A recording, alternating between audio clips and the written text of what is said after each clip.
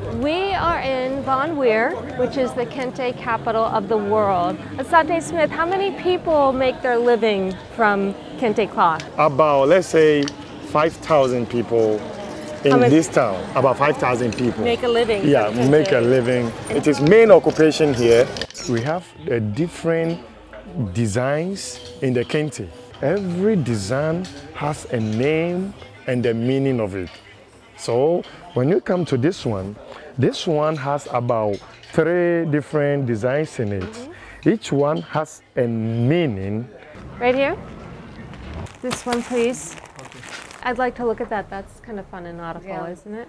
This and this. All these things will be turning into modern silhouettes, D-ring belt, holiday ornaments, stockings, pillows. We're making little bags. Wow. We're bringing Kente to the United States.